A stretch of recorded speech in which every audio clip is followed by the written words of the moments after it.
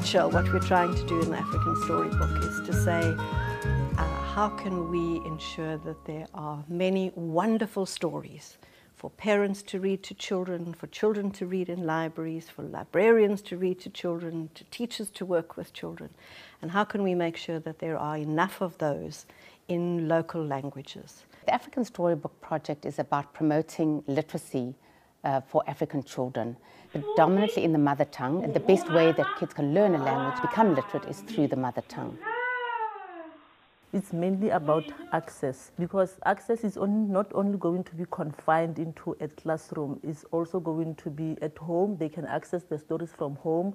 So even if they are not being taught at school their home languages, they can access them from home through, our website, and learning in their own pace at their own time the stories that they've heard from their parents or from their great-grandparents. The challenge is availability of materials to promote reading in schools in the local languages. So this project, the African Storybook Project, will greatly help to address that challenge. So if one can provide a way in which authors can take a story that's in one language, translate it, version it into another context and another language, you immediately are creating a large number of stories for kids that they can identify with. From one story, you seed potentially in 3 pilot countries, another 12 in South Africa, another 50 in Uganda, another 60 in Kenya.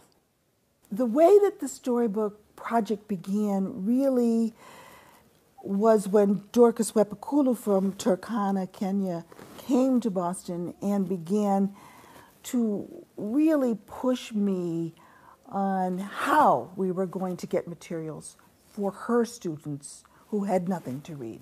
The complaint everywhere I've ever worked is, how could I teach children to read when they have nothing to read? If you go into an African bookshop in most African countries, you won't find any children's books in the local languages at all. So at one point, 2 years ago, I had $1,000 in my pocket. And I went to the major bookstore in Durban. And I said to the man who owns the bookstore, here's $1,000. I want $1,000 worth of books in Zulu. Now, isiZulu is the biggest African language in South Africa. So we searched, and I couldn't spend the $1,000. Those books were not there.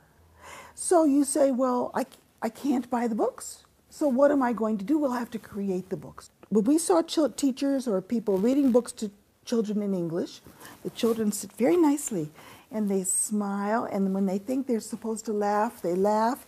They're very polite. But when we read those books to the children, with the children in isiZulu, they jumped around and they cried when something bad happened, and they laughed when something funny happened. There's no comparison. They understood the story. And now we have people in Kenya, Uganda, Lesotho, South Africa working on it, and many other partners who we hope will join us. There's a big portion of Kenya that has poor infrastructure. And with technology, I think we can reach more children than if we were to be bringing in hard copies. So we are hoping that we'll reach more children who will be able to access stories and be able to be motivated to read and to aim to reach higher than any other. We are experimenting with a very small data projector that has a 2-hour battery life, and you can charge that data projector, link it to your cell phone, take it into the classroom, and hey presto, you've got a big book on your wall for the children to read. Sadie's been going for 21 years. Since the beginning, our mission was about increasing access, meaningful access to quality education for people in the pursuit of social justice. We use different education methodologies as well as different technologies in order to do that. When Judith came to us and sort of said, will you take this on? We grabbed it with open arms, and this was a project whereby we could in fact work with a number of partners, a range of organizations that are working in the area of children's literacy, and saying often there's something that's preventing you from doing as well as you might, and we can help to plug that particular gap. And in each country, we have a range of different partners. So, for example, in South Africa, One of our partners is Puku Books. Another is, of course, in South Africa, the Nalibali Reading Campaign. In other countries, we are working with major national initiatives, like, for example, in Uganda with the RTI Sharp project, which is a project that is working with the government in Uganda to produce materials as well as teacher training for the teaching of early reading in 12 of the indigenous African languages in Uganda. And then, of course, there are international NGOs like CODE, the Canadian Reading Development Organization. They've got offices and initiatives in many different African countries, including Ghana, Mali, Ethiopia, very strong, and other countries like Mozambique. In due course, we will be working with them to see how they can use our website and its stories and version our stories into the languages in their countries. What we're looking at here is collaborative research, and we're working with partners in a meaningful way.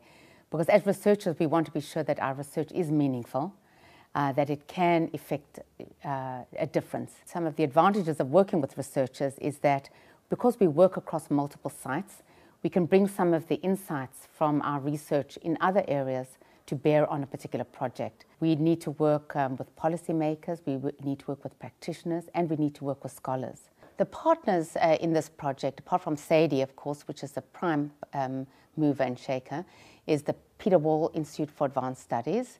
They have been primary sponsors of this particular colloquium, which aims to develop a collaborative research framework around the African Storybook project. STIAS, the Stellenbosch Institute for Advanced Studies, has also been very generous in hosting this and supporting us. And the National Research Foundation of South Africa has also contributed in other ways. The project has 4 strategies that it's using in order to meet the desperate need for stories for young readers in their own languages. Developing a website where people can find the stories, create, adapt, share, and use the stories, downloading them on different devices or printing them as they require. The second element is that the stories must be openly licensed.